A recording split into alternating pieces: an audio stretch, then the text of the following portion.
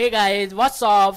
I'm Devendra from VMentor Academy and welcome you all to our YouTube channel. So friends, in this session we will talk about cube tricks. और friends last session में हमने ऐसी संख्याओं का cube निकालना सीखा था जिसमें डिजिट्स डिफरेंट हो, लाइक 23 और 24, 25 ले लो, इस टाइप के, लाइक 35, 36, ठीक है, 48 और 49, ऐसा कुछ भी कि ऐसी कोई संख्या है जिनमें दो डिफरेंट डिजिट्स यूज हो रही हो, ऐसी संख्याओं का क्यूब निकालना हमने लास्ट सेशन में सीखा था। अब अपने जो अलग से 3 टाइप्स बचे थे उनको हम इस सेशन में डिस्कस करेंगे। 3 डिजिट्स नंबर का हम क्यूब कैसे फाइंड करते हैं वो भी हम इस लेसन में देखेंगे। So friends, let's start this session. This session is presented by मी देवेंद्र। सो दोस्तों, a प्लस बी के होल क्यूब के फॉर्मूले का यूज कैसे करना है ये हमने लास्ट सेशन में देख लिया था, ठीक है। अभी अपने 3 केस बचे हुए थे। एक तो सेम डिजिट का नंबर हो तो हम कैसे क्यूब फाइंड करेंगे, उसके बाद यदि कोई संख्या 1 से स्टार्ट हो रही हो तो उसका क्यूब कैसे फाइंड करेंगे, और यदि कोई संख्या 1 पर एंड हो रही हो तो उसका कैसे क्यूब फाइंड करेंगे। इन तीनों केस को हम इस सेशन में देख लेंगे, राइट। और इस फॉर्मूले पर बेस्ड इस चीज़ को कैसे सॉल्व किया जाता है, फिर ट्रिकी वे में इसको कैसे सॉल्व करेंगे, वो चीज़ हम इसमें देखेंगे, ठीक है फ्रेंड्स। उसके लिए मैंने आपको बताया था कि ये फॉर्मूला यूज करने के लिए आपको 1 to 9 के क्यूब याद होने चाहिए। यदि आपने याद नहीं किए हो तो आप इनको याद कर लीजिएगा, राइट।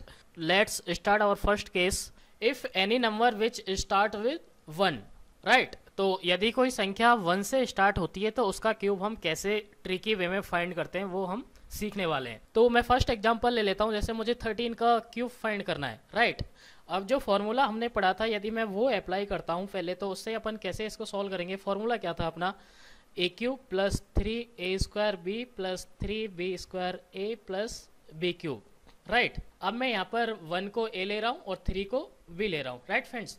तो इसमें मैं यदि 1 का क्यूब करता हूँ तो 1 का क्यूब, ठीक है। उसके बाद अपन इस चीज़ को लिखते थे 3 को ड्रॉप करके अभी, फिर a स्क्वायर और b को अपन लिखते थे, राइट। तो 1 का स्क्वायर इंटू 3, ऐसे यहाँ पर 3 को ड्रॉप कर दो, उसके बाद b स्क्वायर a लिखो तो 3 का स्क्वायर इंटू 1 और फिर लास्ट में यहाँ पर v का क्यूब, तो 3 का क्यूब आएगा, राइट। इसको अपन सॉल्व करते थे तो ये 1, ये 3 आएगा और ये 9 और ये 27। उसके बाद अपन क्या करते थे, जो फर्स्ट है और जो लास्ट है उसको छोड़ देते थे और बीच वाली संख्याओं को 3 से मल्टीप्लाई कर देते थे, राइट फ्रेंड्स। तो ये अपना क्या आ जाएगा, 1, 9, 27 एंड 27, राइट फ्रेंड्स। तो अब देखो, उसके बाद अपन इनको ऐड करते थे, राइट। ऐड कैसे करते थे, यहाँ से इसका यूनिट डिजिट उठाते थे, अब अपन 7 आ जाएगा, यहाँ से 2 कैरी में चला जाएगा तो ये 29 हो जाएगा, राइट। अब यहाँ से 9 अपन रख लेंगे, उसके बाद ये 2 बचेगा जो कैरी में चला जाएगा तो ये 11 हो जाएगा, यहाँ से 1 अपन लेंगे, ओके। फिर ये 1 जो बचेगा ये कैरी में चला जाएगा तो अपना ये 2 आ जाएगा यहाँ पर, राइट। तो अपना आंसर क्या आ जाएगा, 2197। तो ये तो हो जाता है अपना बेसिक, लाइक इस फॉर्मूले से यदि हम सॉल्व करें तो इसको कैसे सॉल्व करेंगे। तो मैंने आपको बताया था कि अपन जितने भी अपने चारों केस हैं उनको हम इसी फॉर्मूले से सॉल्व कर सकते हैं, राइट। बहुत जल्दी, क्योंकि देखो ये स्टेप हमें एग्जाम में लिखनी नहीं है, ये फॉर्मूला भी एग्जाम में नहीं लिखना, डायरेक्ट हमें यहाँ से स्टार्ट करना है, ओके। तो हम इसको बहुत जल्दी से जल्दी सॉल्व कर सकते हैं। और यदि आपको इसकी ट्रिक चाहिए तो मैं आपको स्पेशली वो ट्रिक बता देता हूँ कि इसमें अपने को स्टेप्स कैसे स्किप करनी है, ओके। अब इसी क्वेश्चन को यदि ट्रिकी वे में सॉल्व करना है अपने को तो अपन कैसे करेंगे, 13 का क्यूब मुझे फाइंड करना है, राइट फ्रेंड्स। तो उसके बाद अपने को अगला स्टेप क्या करना है कि ये जो डिजिट्स दी हुई हैं, ठीक है, ये ट्रिकी मेथड में बता रहा हूँ, ये जो डिजिट्स दी हुई हैं इनको आप एज इट इज लिख दो। मैंने यहाँ पर 1 लिख दिया और यहाँ पर 3 लिख दिया, राइट।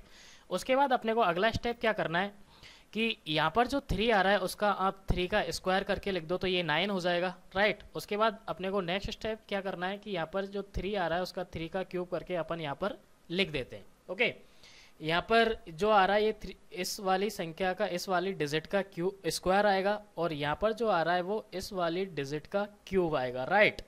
ये मैंने इसीलिए यहाँ पर 3 का क्यूब लिखा है और यहाँ पर 3 का स्क्वायर लिखा है। उसके बाद अपने को अगला स्टेप क्या करना है, इन दोनों को एज इट इज छोड़ दो, राइट। और जो बीच वाली संख्या है उनको अपन 3 से मल्टीप्लाई करके लिख देते हैं। इसको मैंने 3 से मल्टीप्लाई किया और इसको 3 से मल्टीप्लाई किया, राइट फ्रेंड्स। तो 3 से मल्टीप्लाई करने पर ये कितना आ जाएगा अपना, 3 इंटू 3 ये 9 आ जाएगा, राइट। और ये अपना 27 आ जाएगा। और ये लास्ट वाली जो संख्या थी उसको अपने को एज इट इज लिखना था और जो फर्स्ट वाली संख्या थी उसको अपने को एज इट इज लिखना था, फिर इनको अपने अपन ऐड कर देंगे। तो वही अपन 7 आएगा यहाँ से यूनिट डिजिट, फिर यहाँ पे ये जो 2 बचेगा वो कैरी में चला जाएगा, राइट। तो ये 29 हो जाएगा। यहाँ से अपन 9 ले लेंगे और 2 बचेगा वो कैरी में चला जाएगा, तो ये 11 हो जाएगा। यहाँ से 1 अपन आंसर में लिख लेंगे और जो 1 बचेगा वो कैरी में चला जाएगा, तो अपना आंसर क्या आ जाएगा, ये कैरी में जाएगा तो ये 2 हो जाएगा, तो अपना आंसर आएगा 2197, राइट फ्रेंड्स। तो मेरा कहने का मतलब ये है कि लोग बताते हैं कि ये अरे ये तो बहुत ट्रिकी मेथड है, जल्दी हो जाएगा, लेकिन देखो आपने ये वाला मेथड देखा था, इसमें सेम यही चीज़ आ रही है, ओके, उसी चीज़ का हम यहाँ पर यूज़ कर रहे हैं। तो मैंने यहाँ पर क्या किया था, देखो इसको बस रिप्रेजेंट करने का तरीका अलग है बस, और कुछ नहीं है, कि इन दोनों डिजिट को एज इट इज लिख दिया, फिर यहाँ पर जो डिजिट आ रही है उसका मैंने स्क्वायर कर दिया और यहाँ पर जो डिजिट आ रही है उसका क्यूब कर दिया। इन बीच वाली संख्याओं को मैंने मतलब बीच वाली संख्याओं को 3 से मल्टीप्लाई कर दिया दोनों को, ठीक है। तो ये 9 हो जाएगा, ये 27 हो जाएगा, और इन दोनों को यहाँ पर एज इट इज लिख दिया, फिर उनको ऐड कर दिया। तो वही अपना मेथड है, ये जो मेथड था इसी से ये बनता है, बस रिप्रेजेंट करने का तरीका अलग है, right friends. So let's move on to our next case. If any number which ends at 1, okay, कोई संख्या 1 पर एंड होती हो उसका क्यूब हम कैसे फाइंड करते हैं।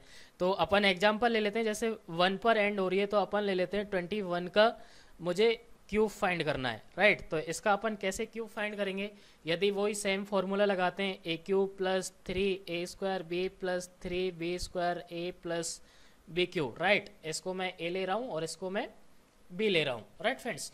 तो इसमें अपन क्या करेंगे कि यहाँ पर a का क्यूब करो तो ये 8 आ जाएगा, 2 का क्यूब, ठीक है, प्लस अपना छोड़ो, प्लस को आप अभी छोड़ दो, 3 को ड्रॉप कर दो, उसके बाद 2 का स्क्वायर इंटू 1 और फिर 3 को ड्रॉप कर दो, 1 का स्क्वायर इंटू 2 और यहाँ पर b का क्यूब मतलब 1 का क्यूब, राइट फ्रेंड्स। उसके बाद अपने को क्या करना था, इनको सिंप्लीफाई करना था, तो ये 8 आ जाएगा, ये 4 आ जाएगा, ये 2 आ जाएगा और ये 1 आ जाएगा, राइट। उसके बाद मैंने क्या बताया था, इनको आप एज इट इज छोड़ दो, उसके बाद बीच की संख्या को 3 से अपने को मल्टीप्लाई करना होता है, राइट।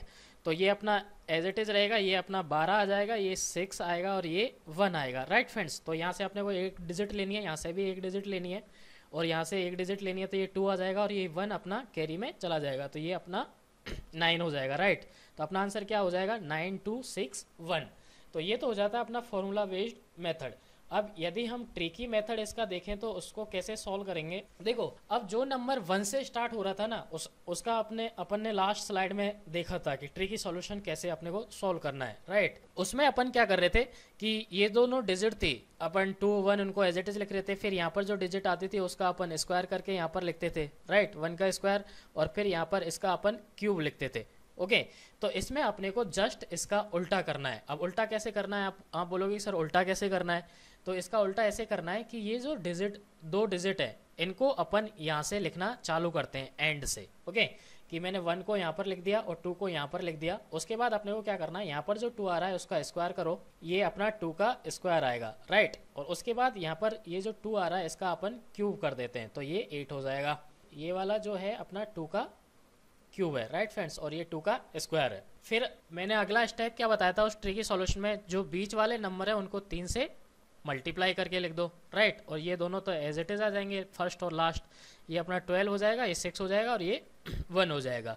इनको ऐड करो, ये 1 ये 6, यहाँ से अपना 2 आ जाएगा और ये 1 कैरी में चला जाएगा, तो ये अपना 9 आ जाएगा, राइट। तो 9261 ये अपना आंसर हो जाएगा।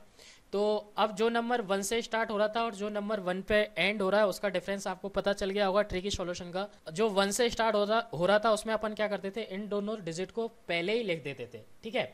उसके बाद अपन जो सेकंड डिजिट होती थी उसका अपन स्क्वायर करते थे और क्यूब करते थे। लेकिन जो संख्या 1 पर एंड हो रही है उसका अपने को क्या करना है, इस चीज़ को जस्ट रिवर्स कर देना है, ओके, कि ये जो दोनों संख्याएं, ये जो दोनों डिजिट हैं उनको अपन लास्ट में लिखेंगे 1 और ये 2 1 को मैंने इधर लिख दिया। फिर उसके बाद क्या करना है, इस 2 का स्क्वायर करना है और फिर इस 2 का क्यूब करना है और बीच वाली संख्याओं को दोनों को 3 से मल्टीप्लाई करके और लिख देना है, राइट। फिर उनको ऐड कर दो तो ये अपना आंसर हो जाएगा, ठीक है फ्रेंड्स। चलो एक एग्जाम्पल मैं और समझा देता हूँ आपको। जैसे मान ले अपने को 41 का क्यूब फाइंड करना है, राइट। तो ये संख्या 1 पर एंड हो रही है, ठीक है, अपना केस अप्लाई हो रहा है। तो अपन ने क्या सीखा था, इन दोनों डिजिट को लास्ट में एज इट इज लिख दो, राइट। उसके बाद अपन ने सीखा था, अगला स्टेप था कि यहाँ पर जो डिजिट आ रही है उसका आप स्क्वायर करो सबसे पहले, ये 4 का स्क्वायर आएगा तो ये 16 आ जाएगा, राइट। उसके बाद हमने सीखा था यहाँ पर जो संख्या आती है उसका अपन क्यूब करते हैं, राइट। तो ये अपना 4 का क्यूब आएगा यहाँ पर, तो ये कितना आ जाएगा 64, राइट फ्रेंड्स। उसके बाद मैंने आपको बताया था कि जो फर्स्ट और लास्ट है उसको आप एज इट इज छोड़ दो, राइट।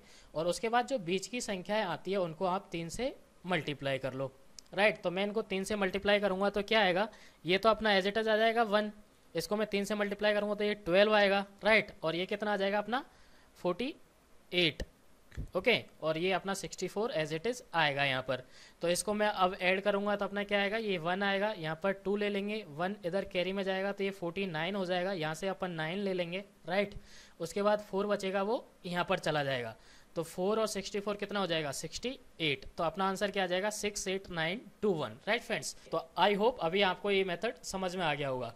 कुछ नहीं करना, बस यहाँ पर जो 2 डिजिट है उनको आप एंड में लिख दो, फिर जो सेकंड यहाँ पर आती है डिजिट उसका पहले स्क्वायर करो और फिर उसका क्यूब कर दो, राइट। ये 4 का स्क्वायर और ये 4 का क्यूब।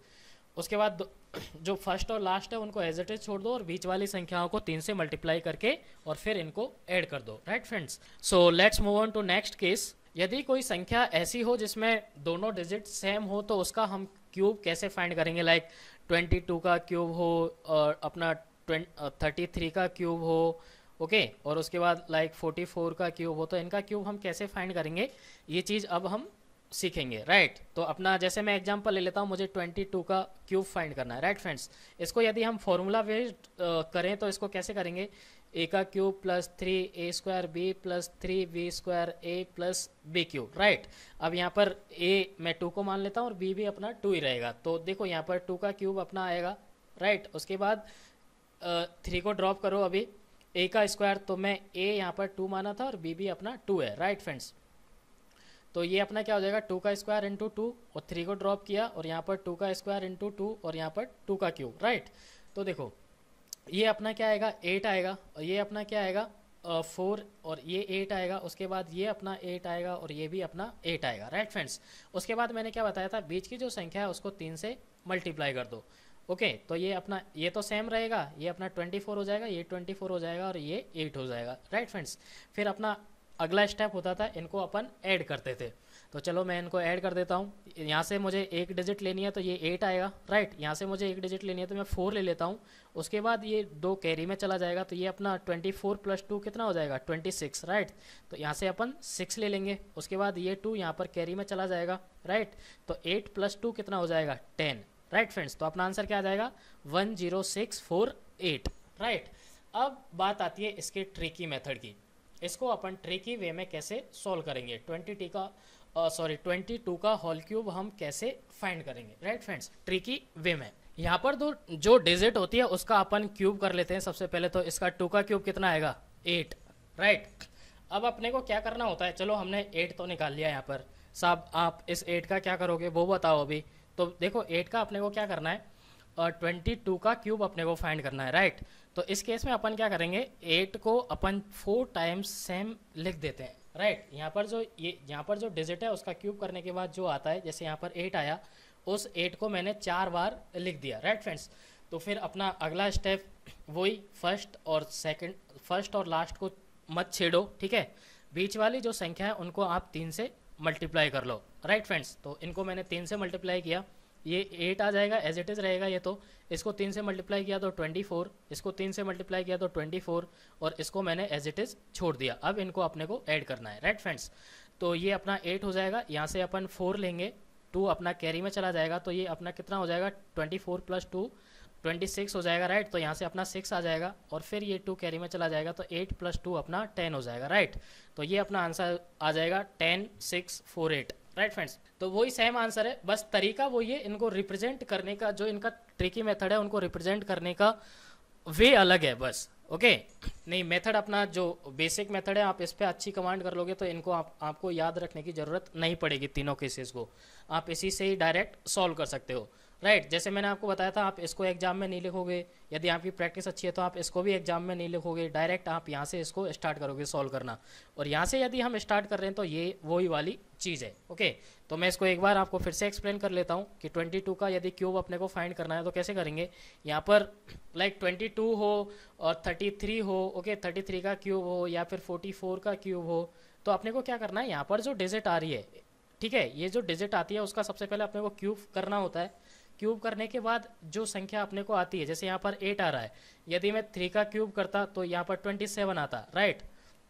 तो 3 का मतलब 3 का क्यूब करता, 33 का क्यूब यदि मुझे फाइंड करना होता तो 3 का क्यूब करता, सबसे पहले 27 आता, फिर इस 27 को मैं 4 टाइम्स यहाँ पर लिख देता। ओके, तो इस केस में तो अभी अपना 8 है, तो 8 को मैंने 4 टाइम्स लिख दिया, फर्स्ट और लास्ट को एज इट इज़ लिखा, और बीच वाले दोनों को 20 मतलब 3 से मल्टीप्लाई कर दिया तो ये 24 आ जाएगा, राइट फ्रेंड्स। उसके बाद इनको ऐड कर दिया तो ये अपना आंसर आ जाएगा। तो ये अपने 3 स्पेशल केस थे, राइट फ्रेंड्स। अगले लेसन में हम क्यूब रूट कैसे फाइंड करते हैं ट्रिकी वे में, ठीक है, उसको हम सॉल्व करना सीखेंगे, और ये देखेंगे कि मतलब जल्दी से जल्दी क्यूब रूट कैसे फाइंड करें, 5 to 8 सेकंड में हम किसी भी संख्या का क्यूब रूट कैसे फाइंड करें, वो चीज़ हम अगले लेसन में सीखेंगे, राइट फ्रेंड्स।